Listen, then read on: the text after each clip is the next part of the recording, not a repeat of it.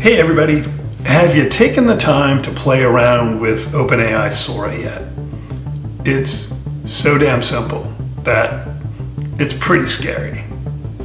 You just record your likeness and then you record a short voice print for the app, and then you go into the interface, you enter a few instructions, and voila, out comes your video. Let's talk about AI. Everything is real. Nothing is real. Let's take a walk and talk and have a little chat about AI and reality.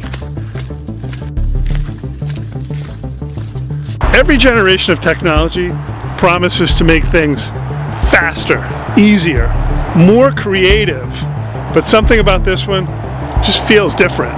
With OpenAI's new Sora app, anyone can create hyper-realistic looking videos in seconds. No cameras, no actors, no sets. Not even a truth test.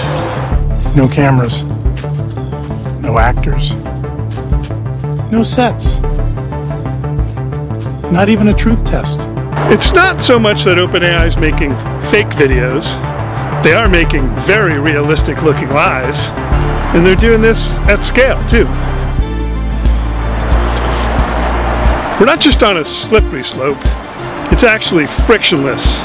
These platforms are incentivized to flood us with cheap content that keeps us scrolling. Slop is the junk food of the internet. Tasty to algorithms, empty to humans.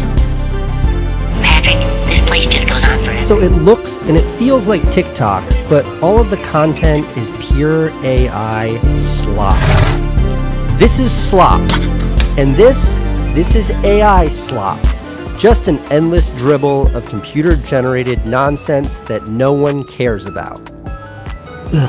The more synthetic our feed becomes, the harder it becomes to spot what's authentic, or frankly, even to care. And while OpenAI and other AI platforms talk about watermarks and metadata, let's be real. The metadata can be stripped, watermarks can be cropped. Morality doesn't care about provenance. The danger's not from one fake political video. It's from the erosion of our trust altogether. I have a dream that we can all do anything we like on Sora AI with no restrictions. Be less restrictive. Ask not what AI can do for you. Ask what you'll still be good for when it's done. I am not anti-AI. I use it. We all use it.